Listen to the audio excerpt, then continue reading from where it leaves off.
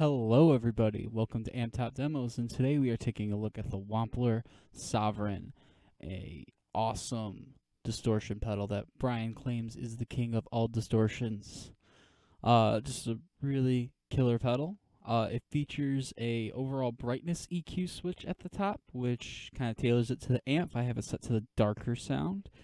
And it also has a gain boost, which turns this already beefy sounding overdrive distortion into a fire-breathing lead machine.